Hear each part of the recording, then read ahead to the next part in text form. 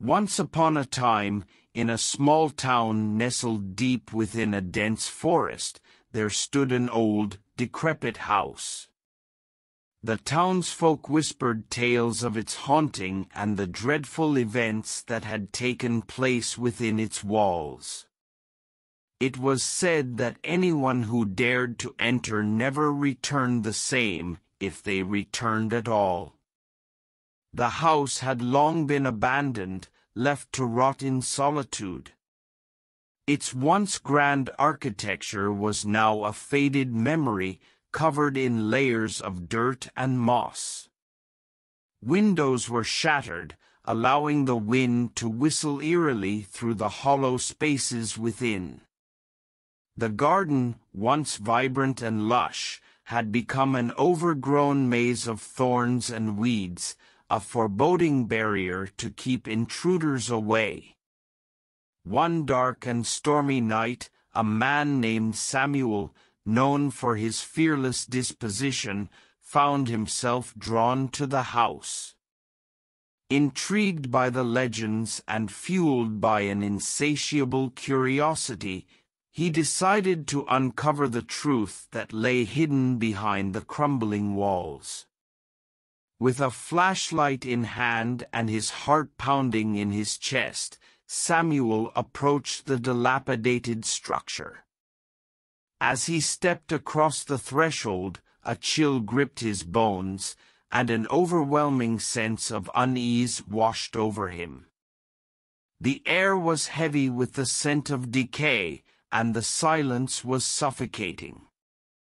Samuel's footsteps echoed ominously through the hallway, and the floor creaked beneath his weight. The flickering light of his flashlight cast eerie shadows that seemed to dance along the walls. As he ventured deeper into the house, he began to hear faint whispers echoing through the corridors. It was as if the walls themselves were murmuring secrets from the past. Samuel's heart raced, but his curiosity pushed him further. He followed the whispers, his footsteps growing louder in the dead silence. Suddenly, a door slammed shut behind him, trapping Samuel in a small, dimly lit room. Panic surged through his veins as he frantically searched for an exit, but the room seemed devoid of any openings. Desperation gripped him as he realized he was not alone. From the shadows emerged a figure, tall and menacing, its features hidden beneath a tattered cloak. Samuel's heart pounded in his chest as he watched the figure approach, its steps slow and deliberate. The air grew colder, and the room seemed to close in around him.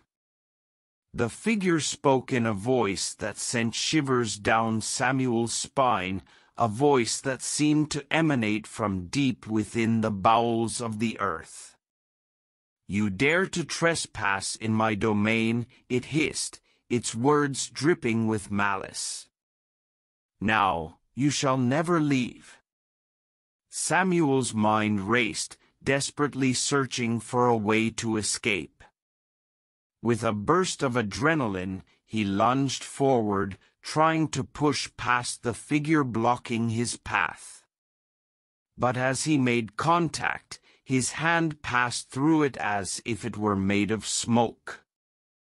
The figure let out a bone-chilling laugh, filling the room with an otherworldly sound. Realizing escape was futile, Samuel resigned himself to his fate. The figure advanced, its cold, bony fingers closing around his throat. Darkness enveloped his vision as he gasped for air, his life force slipping away. The last thing Samuel heard was the figure's haunting laughter echoing in his ears. Days turned into weeks, and weeks into months, but Samuel never returned. The townsfolk whispered in hushed tones, recounting the tale of the man who dared to enter the house, never to be seen again. The legends of the malevolent figure and the cursed dwelling grew, dissuading even the bravest souls from approaching the accursed place. And so, the house stood, its secrets buried within its decaying walls, waiting patiently for the next unsuspecting victim to stumble upon its dark history. It would forever remain a testament to the horrors that lurk within the shadows, a chilling reminder that some places are best left undisturbed.